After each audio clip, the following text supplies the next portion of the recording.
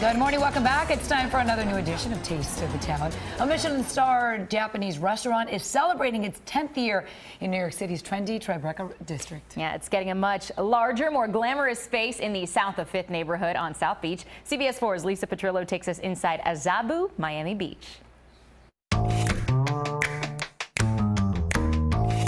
Azabu is named after a bustling district in Tokyo, Japan. Its first U.S. location is Michelin-starred, and it's in New York's Tribeca district. Here at Azabu Miami Beach, inside the Stanton Hotel on South Beach, there are many experiences going on under one roof. We basically wanted to introduce true Japanese cuisine to the Miami audience. We actually have 3 concepts in one restaurant.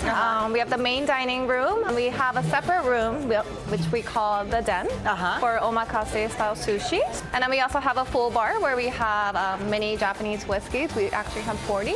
I'm pretty sure we have the most in 40 Miami. Japanese whiskeys. Yeah, I think that is the most. The main dining room is relaxed and inviting with subtle hints of Japan throughout, like this bonsai tree. We went with, very organic, lots of wood. And then our theme color is actually Japanese indigo. Okay. So we have a lot of blues and indigos in this room as well. Like as in these little plates here? Exactly. Yeah. There's a full Rabata seating counter allowing guests to watch their dinner cook on the Rabata grill. And then the den, an 11-seat sushi bar with a counter crafted from a Japanese hinoki cypress tree.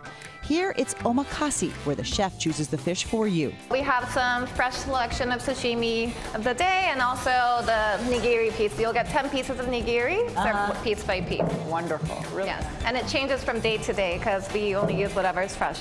So we make sure it's flat. Back in the kitchen, French-born chef Christopher Robert is executing head chef Masa Kubu's culinary vision for us on this day, preparing my yakumeshi with eel and fresh veggies. Everything is carefully placed and cooked on a Japanese fry pan and then untouched until it's tableside and ready to be stirred. The rice is really special because it absorbed all those ingredients, right? Yeah. It's got a little bit of a chew to it. Chef's lobster tempura with a crispy boo-boo rice cracker and spicy mayo is simply elegant. Because this is really good. I love the bubu harari on the top. Right? So the rice crispy. The rice crispy Yeah. on the top. It's a lobster rice crispy treat. The whole sea urchin thing is freaking me out. And then the dish I'm most afraid of, avocado uni. It's sea urchin inside warmed avocado. But once it's plated, my fears melt away. By the way, it's really smooth. Really It's good. not fishy. It's smooth, and there's a definitely creamy is the word. Yeah. And it's got some heat in it. Super tasty. Super tasty. I'm all about the avocado uni. We toast the meal with a picture-perfect spring in Tokyo cocktail, Azabu, where Japanese cuisine and experience go hand in hand. It's open 7 days a week, dinner only. With Taste of the Town, I'm Lisa Petrillo, CBS 4 News.